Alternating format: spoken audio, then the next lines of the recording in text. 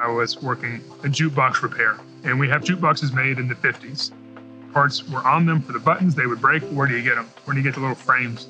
So there was a shop we found that had a little 3D printer, and we made parts that way. And that's the same story now, just for MELD, the parts are a lot bigger.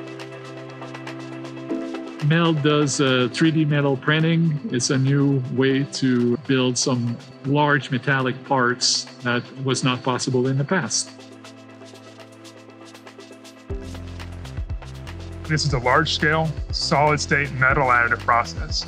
So large-scale means we're printing parts, typically at a meter scale or larger.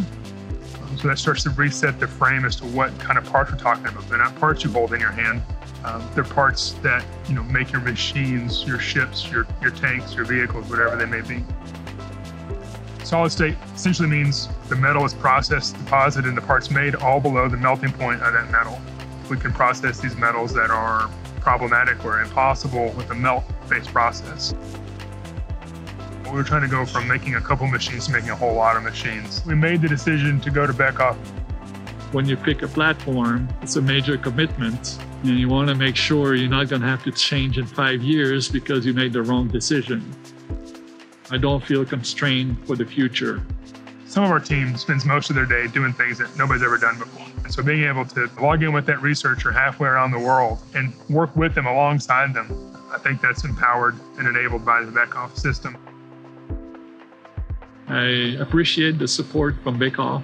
I just email and call them. Beckhoff's very flexible in that way to help me solve my problems. I came to MELD because I saw it as a chance to change the way things are manufactured. When we started, it was convincing people this was a good idea.